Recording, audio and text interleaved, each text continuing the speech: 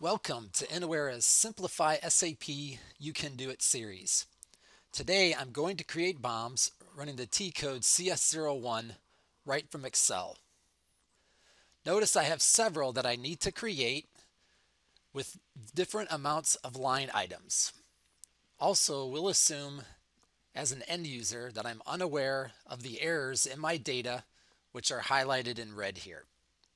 Now I'm going to click on the Process Runner Excel Add-in tab, press the Test button,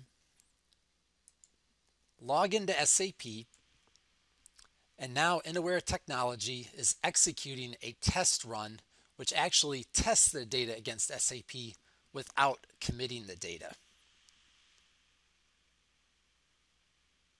Notice from my messaging here that it scanned the header as well as the line items.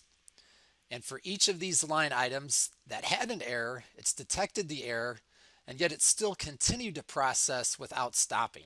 This allows me to see all of my errors at one time and to be able to fix these mistakes at one time.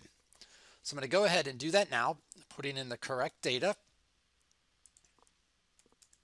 And now that this is done, I'm now going to commit the data to SAP, clicking the Run button here, again, logging into SAP, and now my SAP messaging for the commit is getting written right to the Excel spreadsheet. Now that this is finished out, let's take a look at this BOM here. I'm just going to highlight this, and now we'll be taken right into SAP. There we can see each of those line items. I've been successful in creating these BOMs in SAP right from Excel.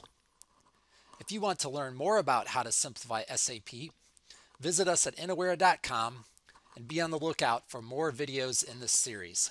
Thanks for watching.